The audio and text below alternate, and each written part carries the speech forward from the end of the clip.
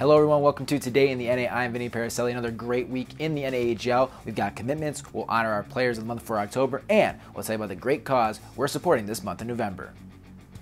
Let's start with our commitment. Gergely Orosz of the Odessa Jackalopes has committed to the University of Alaska Anchorage, a native of Hungary, has appeared in 7 games this season for the Jacks, posting a 4-2 record with a goals against average of .230 and a save percentage of .937.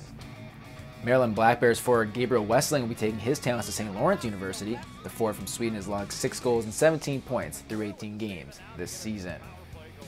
Time to honor our stars of the month for October, as the forward of the month is the NHL's leading scorer Christian Catalano of the Maryland Black Bears.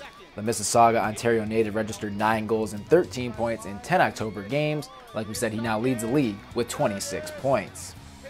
The defenseman of the month is Minot's Nick Ohannesson. The blue liner from Troy, Michigan led all NHL defensemen with 12 points, 3 goals and 9 assists in just 8 games played.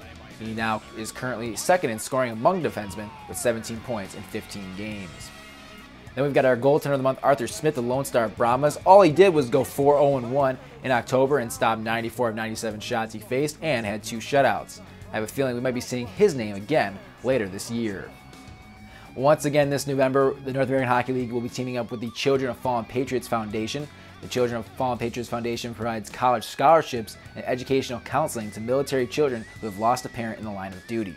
Since 2002, Children of Fallen Patriots has provided over $54 million in total assistance to over 2,300 children. Here's how you can help. Scan the QR code on your screen. It will take you to the NAHL's fundraising page. Scroll down to the search bar and type in your team's name. When you get to the team's page, click Donate, fill out the information on the page, and then click Give Now. Your donation will help Children of the Fallen get closer to achieving their dreams of receiving a college education. From books to tuition, your donation is appreciated more than you know, and for that, we say thank you. Now on to the top series on the ice this weekend, Austin versus Minot. Both teams currently tied for first place in the Central Division. The Bruins have been a little up and down, but have points in 8 of their last 10 games. Meanwhile, Minot is on quite the hot stretch, coming off a sweep of Bismarck, and they are 7-3 in their last 10 games. You can watch all 25 NHL games this weekend on NHL TV. Be sure to check out the league on Facebook, Twitter, Instagram, and YouTube. For live scores, stats, and updated standings, download the NAHL app.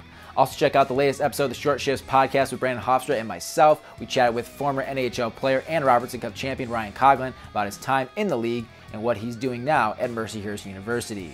That'll do it for us here on Today in the NA. Hope you enjoyed the show. Hope you help our partners in Fallen Patriots. Come back next week. We'll update you on where we're at with that, and of course, bring you the latest from the North American Hockey League.